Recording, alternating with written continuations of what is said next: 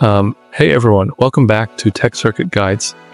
In today's video, I'm showing you how to quickly remove watermarks from a PDF using a free online tool. Let's dive in. Firstly, open your browser and head over to a free online watermark remover tool. Just search for Remove Watermark from PDF.